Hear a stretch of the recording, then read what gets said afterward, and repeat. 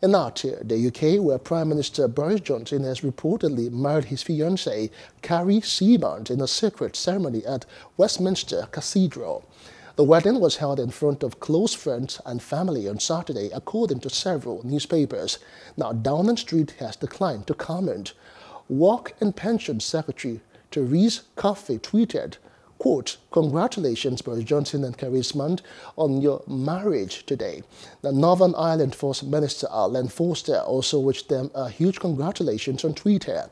The Mail on Sunday reported that 30 guests were invited to the ceremony at short notice, the maximum number of attendees allowed under COVID restrictions in England.